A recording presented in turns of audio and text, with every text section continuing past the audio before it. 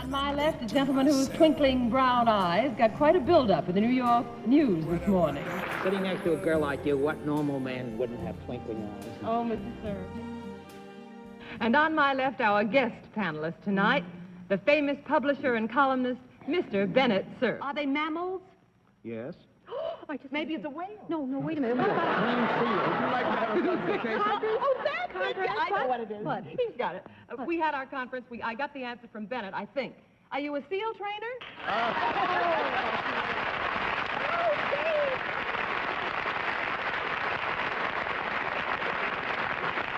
Good night, Arlene. Good night, Bennett. Good night, John. On my left is the only girl in New York that my wife wouldn't trust me alone with. And how right she is. I trust all 6 foot of you anytime. Trouble. Mr. Provenzano tests the whistles on whistling tea kettles at Alcoa Aluminum. Good night, Ben. Good night, Fran. Testing. Good night. I don't think this city offers a brighter, gayer, or more beautiful sight than the young lady on my right, Miss Arlene Francis. Thank you, Bennett. That's very sweet. And it's a uniform that has to do with some non-profit-making organization. Is your job municipal? No, I would think we will withdraw the question, I believe, because the question was asked as to whether the employer in this instance was a governmental grouping of some kind, and the answer was in the negative. Where were you? You mean I was here when this went on? President of Random House Publishers during the week, and enchanting squire of Mont Kisco from Friday till Sunday. Very nice to have you back with us, Arlene. We had a pretty cute little girl in that chair last week. You know. did indeed, and her name is Legion. One of the town's most terrific publishers on the one hand, and the man that makes the most terrible puns on the other hand, Mr. Bennett Cerf. We love him. Arlene, I must tell you, you don't make puns with the hand. On my word. What's that gimmick on your head, Arlene? It's a hat. I'm favoring the milliners of America. Kind of an adhesive quality. Can you stick it on you? If I had a Charlie horse in my back, which, thank heaven, I don't happen to have at the moment, would I maybe use one of these? Would it remedy an ache or a pain? Like yes. a mustard plaster? Thank you. On my left, a gentleman whose very, very funny new book, Good for a Laugh, will be on sale all over the country tomorrow morning, Mr. Bennett Cerf. Pleasure to be back here between Dorothy Kilgallen and this other glamorous babe on my left, who was one of the chief inspirations for that book. An irresistible and versatile girl making positively her first television appearance, that is in the past 15 minutes, Queen Bee of Manhattan, the Bronx, and Queens. She'll tell you about the other boroughs herself. I know the boroughs to which you referred, too. Miss Francis. I think he's a professor at a girls' school, and I wish I went. You're doing fine. Sells ether. Among other things, he's with the Scrib Company, and one of his main items is ether. Well, he had that effect on Arlene, you noticed that. This is John Daly saying good night, Dorothy. And obviously, John, you've never had a martini at Bennett's house. Good night, Bennett. Well, I don't need ether with girls like this around me. Good night, Arlene. Good night and have fun in Dayton Wednesday, Bennett. On my left is a very contented collector of lots of royalties on thousands of replicas of that little diamond heart she always wears. Miss Arlene Francis. And thank you for the business. She's a girl who has more friends and admirers than a winning candidate. Oh, I don't know if I can say anything now. Well, it should be very happy if she makes them. Makes them, that would make it 7 down and 3 to go, Mr. Did she sell them? Sell them will make it 8 down and 2 to go, Models. Mr. Did she Kilgallen. wear them? She designs them, would make it 9 down and 1 to go, Mr. Cerf. She models them, Mr. Cerf. That makes it 10 down and 1 to go. She buys them. Hi, Bennett, and where are you off to this week? Oh, this time it's a state secret, Dorothy. Can't take you with me. Good night, Arlene. Can you take me? Yes, I think you can. Thanks, Bennett. You have no idea what fun it is sitting between these two girls every week. Good night, Arlene. Yes, they have, too. On my left is a girl who, next to my wife, Phyllis, I'd most like to be cast away with on a tiny, tiny desert island. Just big enough for you and me and the monkeys, huh? Mr. Cerf. But she's so young, I think she's a babysitter. Miss Francis. You think she's a baby, don't you? She's one of the warmest, nicest people in television.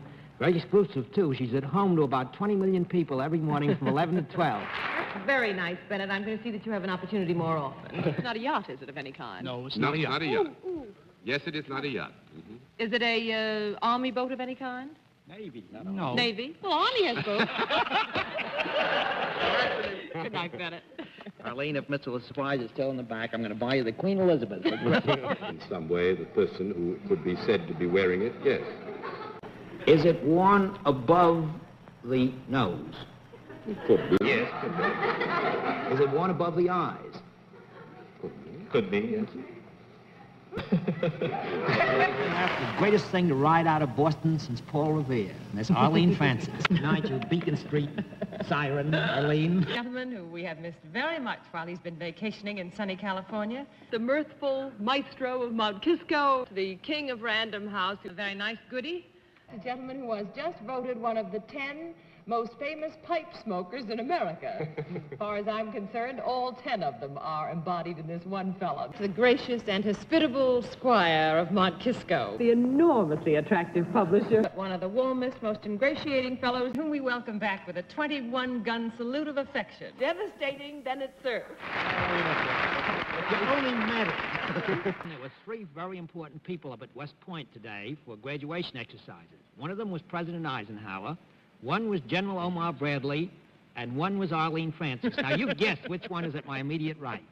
The lady who managed to cut her own eye today, but who, for my money, looks prettier with a patch on her eye than most girls do without one, Miss Hathaway Shirt of 1952, Arlene Francis. Thank you, Bennett, dear. Wife of Martin Gable, lucky Steph, who's known professionally as Arlene Dimples Francis. I'd like my full title, Honorary Whack Sergeant. Wacky. I see I've been moved south of the border since I left. And in the case of Arlene, it's certainly the prettiest border I ever saw. Oh, my, thank you. Lovely lady that you can see in the flesh, and mighty nice flesh it is. I just want to tell you that out in Detroit, where I've just come back from, they think that you and Dorothy are the 2 most beautiful things in the country, with the possible exception of the 1955 Chrysler, Cadillac, and Ford. Is it a jewel of any kind? Yes. Is it the ones that most girls would like to have keep them warm? A girl's best friend? Is it anything to do with the Diamond family? Yes, it is. It is? Yes. And you are in the diamond business in some way? Yes. That won't do just that much? No. I'm just so ecstatic to meet anybody in the diamond business, I can't think of what he might Just do like with Marilyn them. Monroe. Mine them? You a miner? I think we'll have to buy that. Yes, actually, diamond Mr. mine. Crandall owns a diamond mine. Very good. Sit down, Arlene. The attractive husband of Phyllis, Mr. Bennett Cerf. Well, you can see why Theater Arts, in its May issue, on a piece in What's My Line, calls Arlene the flirtatious member of the panel. This is a big night for What's My Line. You know that Dorothy Kilgallen had a little boy the other day, and it looks as though the beautiful lady on my right's been giving birth too, because Miss Francis, if you look closely, has that little diamond heart around her neck, but that's given birth to a little diamond inside of it. Miss Arlene Francis. I was nervous there for a moment, Bennett. Thank you. Shake hands. I got you beat me. Oh, he's strong. Chap, let me say he is our supposedly sophisticated and blasé, the mastermind of Random House, who has come back from the West raving and starry-eyed about 16-year-old girls at the Elgin Academy. Are they that wonderful, Bennett Cerf? You'd make a fine head mistress, Arlene. Lady who was characterized just before we went on the air, for reasons that will be obvious to you, as a galloping thoroughbred of television. The girl that makes every Kentucky heart beat faster. After I can say without contradiction, the hottest television panelist in town. A girl with a $200,000 diamond heart around her neck and $2 million smile on her face, Miss Arlene Francis. Oh, how about that for an introduction? Thank you, Bennett. $3 million. On my left is a cute little package who is going to be something when she matures. Itsy bitsy Arlene Francis. Thank you, dear. Walk down in front of the panel, please. Shake hands. I beat you to it. I know, but I get the second. Good night, my sister Arlene. Good night. And on my left is a lady who looks like a queen tonight, and she is. She's one of the 2 queens of What's My Line, Miss Arlene Francis. Thank you, Your Highness. And boy, do they love him in Fort Worth, Texas. Thank you, Arlene. Oh, girl, do they love you in Niagara Falls and Toronto. Well, say, we've really gotten around. Well, speaking of hotcakes, I'd like you to have a look at the one on my left. One of the wittiest ladies on television. A gentleman who, with his family and his children, has given so much pleasure to everybody that I hope that it comes back to him 100-fold in 1955. Are you a European or a foreign actress of some kind? Mm-hmm. Of a good kind, I trust. You are? Yes. Oh, Lord. Have you ever made a picture in America? Uh-huh. That's 6 down. I know it is. Wow! 6 down in Portugal. Do you want to have a weenie? Is it Anna? Yes, that's who it is. Are you an Italian actress? Mm-hmm. Oh, Is your first name Anna? Mm-hmm. I'll say the last one. Magnani. And don't let your shoe cuff know what your handcuff is doing. Good night, Bennett. Boys, and good night, Arlene. Good night, boys. Ooh. And good night, Bennett. I don't like to be separated from the boys. Good night, Arlene. Good night, Devastating. I'm glad to know that the right side of your profile is just as pretty as the left. Good night, Arlene. Thank you. Nice to have you off the yacht. Good night, Bennett, dear. Works. Good night, John. On my left was a winsome little lady who was always ready, willing, and gable.